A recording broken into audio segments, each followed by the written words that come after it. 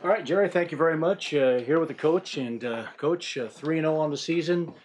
Another outstanding effort, very similar to last week. Even though you jumped out early last week against Virginia, this time you found yourself in a 7-0 hole. But tell you what, once you guys really got it going defensively and particularly offensively, you really got it going.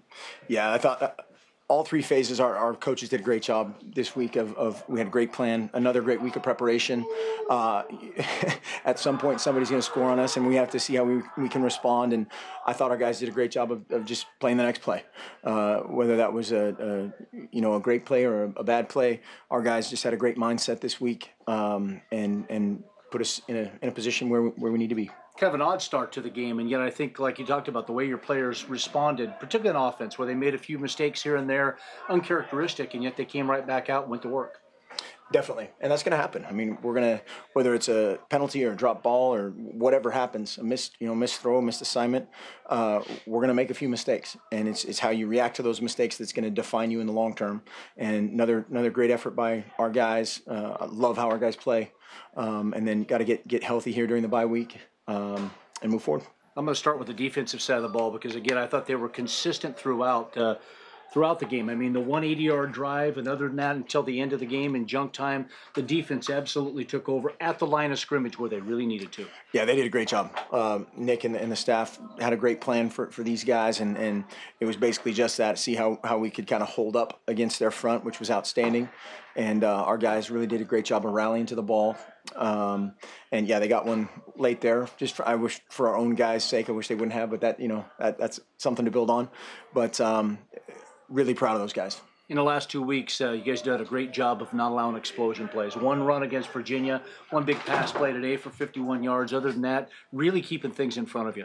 Yeah, that's our philosophy. We want to make them earn it, and want to put pressure on the quarterback, whether it's just anxiety in terms of our looks or rushing the passer, and then make them earn it. And when you tackle well and you don't give up those explosive plays, that's how that happens. And people are going to get a couple first downs here and there. That's going to happen. We're going to give up a couple first downs or a check down, or like Virginia worked the tight ends a bunch. But if you have to do that for 90 yards, you're not going to be very successful. And your offense got in a great rhythm today too, particularly through the air.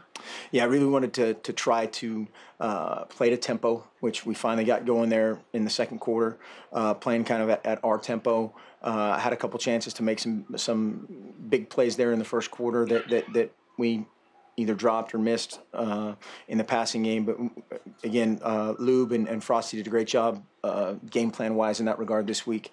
Now we'll just head out recruiting and get ready for who's next, Cal. And we got to see Johnny Munt show his stuff today. Johnny Munt, another guy that just works his tail off. Had a great week of practice, and really, really happy for him and for our guys. He's just one of those guys that you can't help but like, and just works really hard. The team was, going crazy for how well he played, and again, a young guy, true freshman who has a bright future.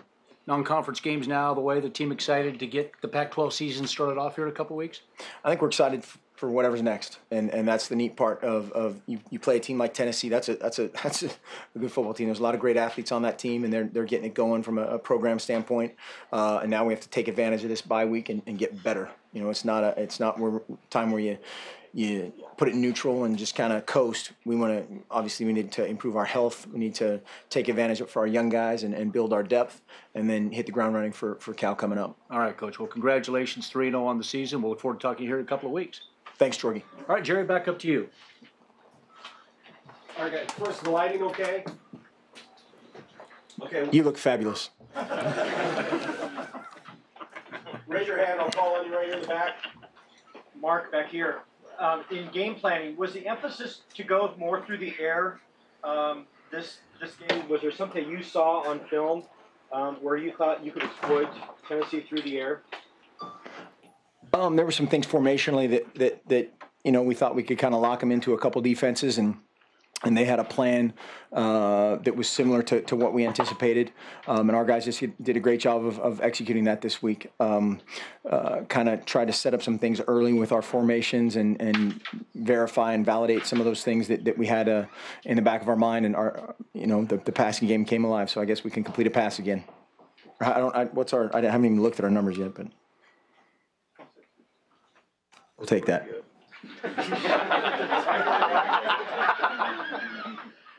Yeah, you mentioned talking to Jordy, Johnny Munt.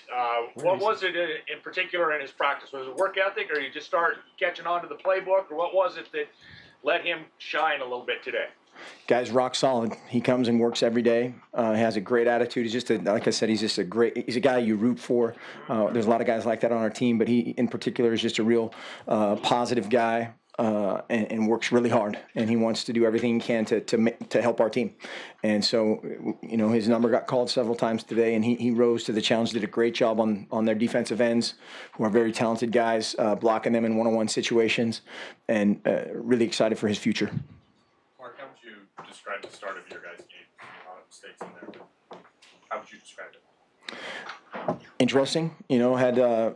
Missed the field goal, had a penalty on the opening kickoff, which we'll take a look at that. Decided to go for it on that fourth down, scored, and we'll take a look at that one as well.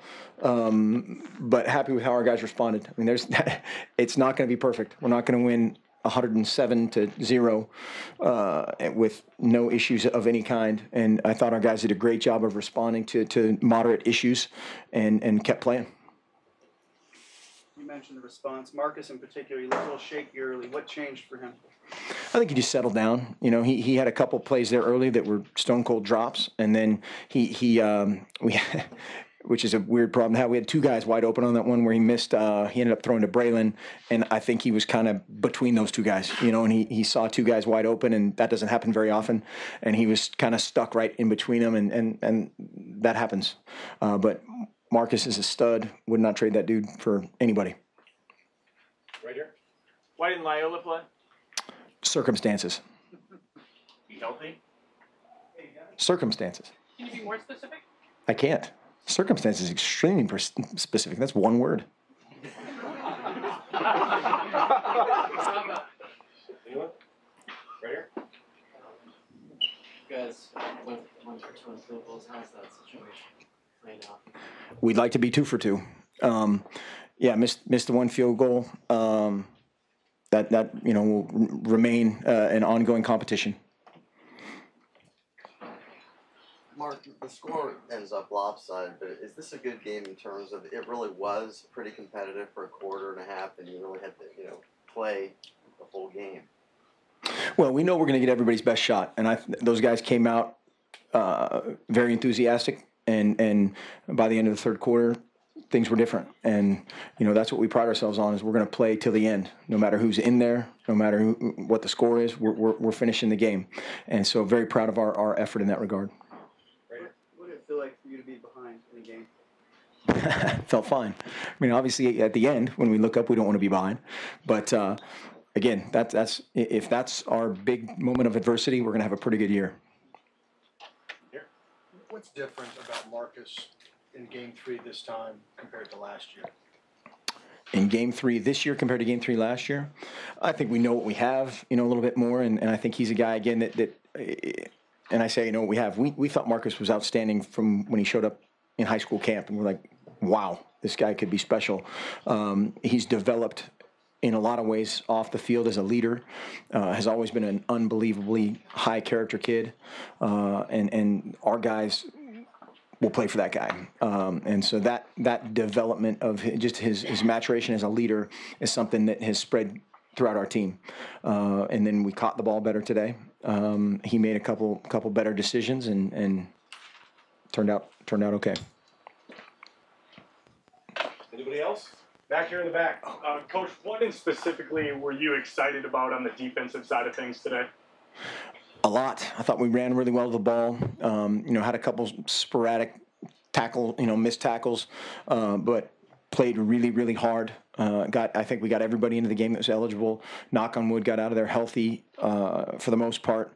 And I thought our guys played hard. And if we're playing the next play as hard as we possibly can, mission accomplished.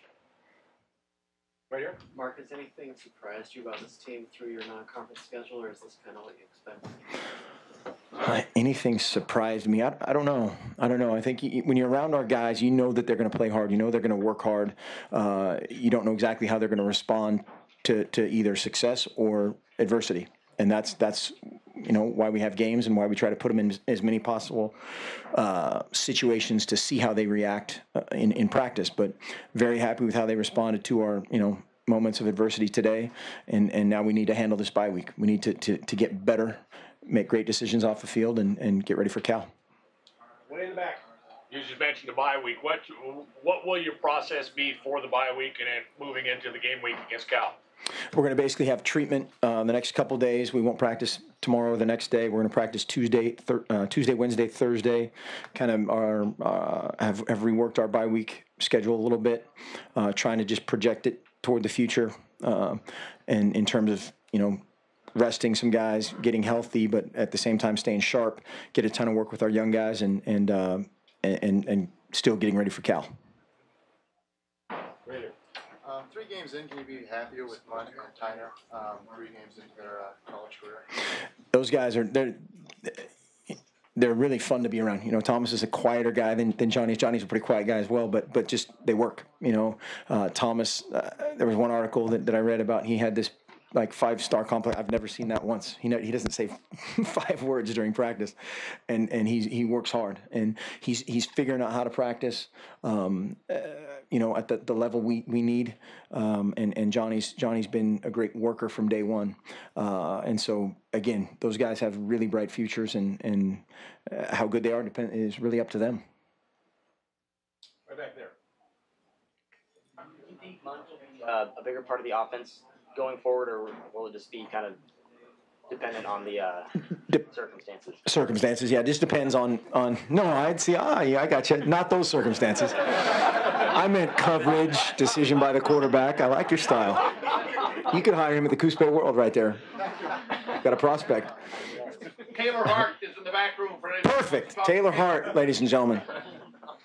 But we'll see going forward. He's a guy that you learn a lot about those guys as they get hit in the face by an all-SEC defensive end and bounce back and play like that. You learn something about that guy. And so going forward, we'll see how his role changes, adapts, etc. Mark, what do you consider the adversity you guys faced today? You brought it up. You said it was adversity. I was quoting you. What do you consider the adversity? Not every single thing was perfect. That's it. That's adverse conditions. No, I mean, anytime, it's not going perfectly, there's guys can react one way or the other. And when you see how our guys reacted, kept playing, regardless of being up, whatever it was, 40 or whatever it was at the time, or down 7, they played. And that kind of perseverance will pay off down the road.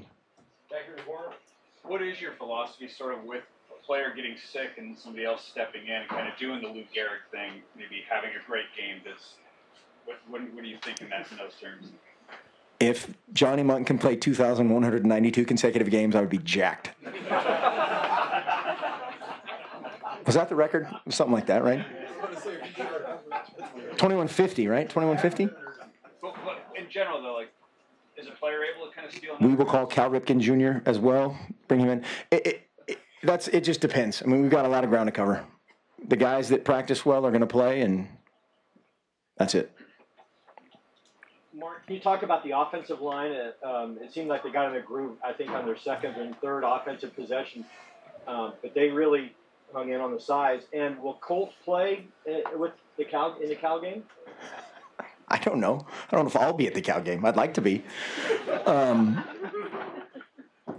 Again, the guys that practice well and are going to play on the second part. On the first part, I thought our guys did a great job of identification today. They were a little bit more standard kind of up front. That's not a fault of them. That's just how they play. Between Scott Frost, ladies and gentlemen. Hold your applause. Between Virginia and Nicholls State, there were just a bunch of different looks, and they did a much better job identifying looks today. And we challenged them pretty good on both sides of the ball, and happy with that.